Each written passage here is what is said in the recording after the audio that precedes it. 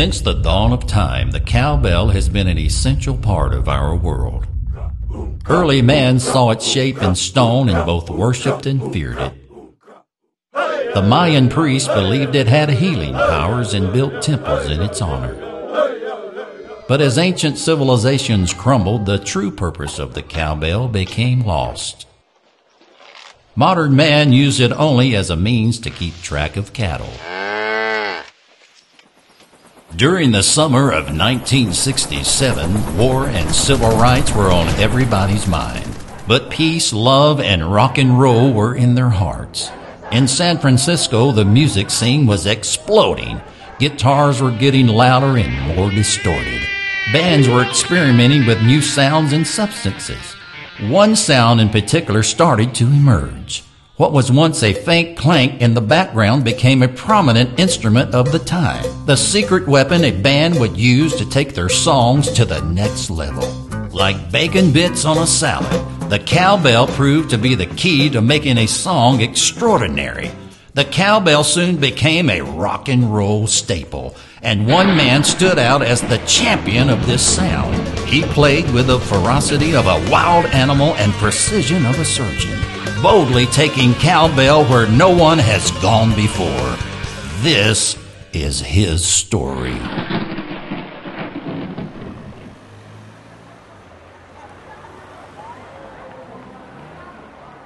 Our hero walks the streets of a small town. He feels out of place here. He has a boring job and a boring life. But he has a dream, a driving force inside him. The crowd cheering, the glow of the stage lights, the smoke in the air, and the sound of the cowbell. He sets up on a street corner, waiting for an audience.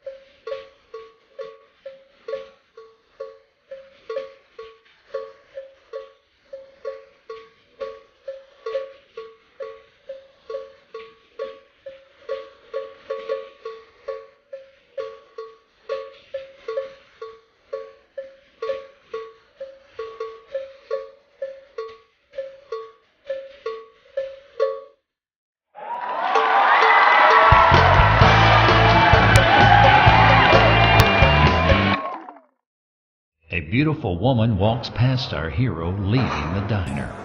She glances back at him and smiles. Who is this woman? And what is she doing in a dump like this?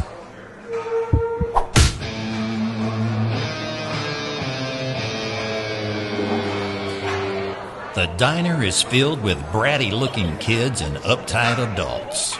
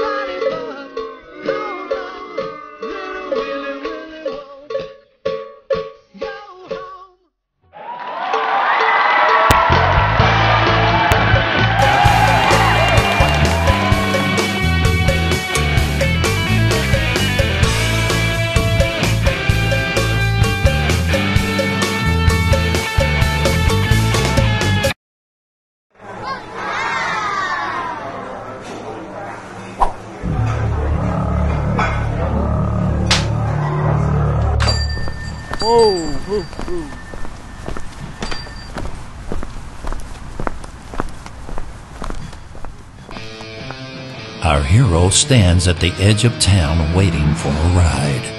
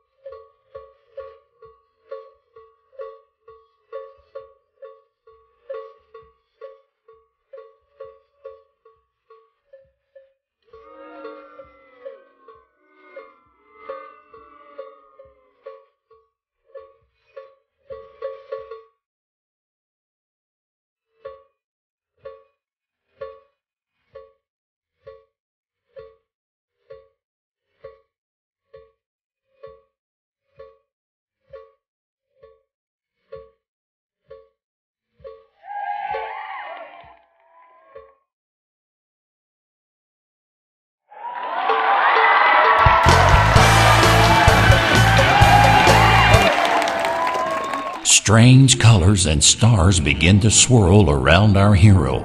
A large funnel of smoke rises from the fire pit, lifting him up into the clouds.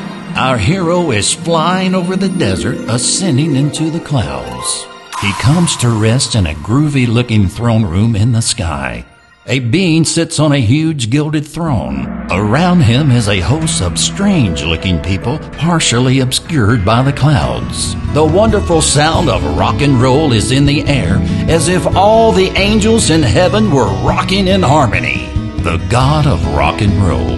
He sits upon the throne, wise in years. His words are like a groovy melody being carried throughout the heavens. The god of glam. He is a strange being that looks like he was created from the stars themselves. The god of metal. He looks like he was forged in the fires of rock and roll. The god of blues. He is an older-looking being in an old dark suit. He has a guitar slung over his shoulder that shines like gold. The god of funk. He sports a bright purple outfit full of cymbals. He has a deep voice, as if he was bass personified. The god of guitar. He is a groovy, soulful being whose guitar towers over our hero and disappears into the clouds.